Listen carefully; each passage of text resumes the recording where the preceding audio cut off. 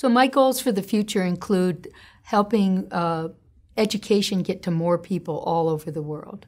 I think that by having ed tech companies succeed, we'll be able to reduce the cost in terms of getting education further out into other countries and also into other parts of this country, because it's really important that when jobs go away, that people can get new jobs.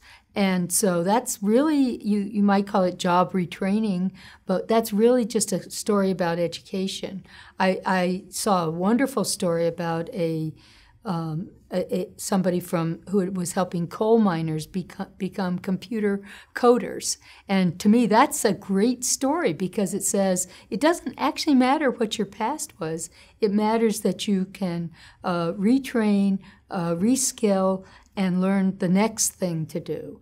And I think that's true at any point in your life, that you can use education and you can use your own sense of what would make a great new path for yourself to figure out, what's the next thing I should do, and then get the skills training, get the support, and learn how to do it.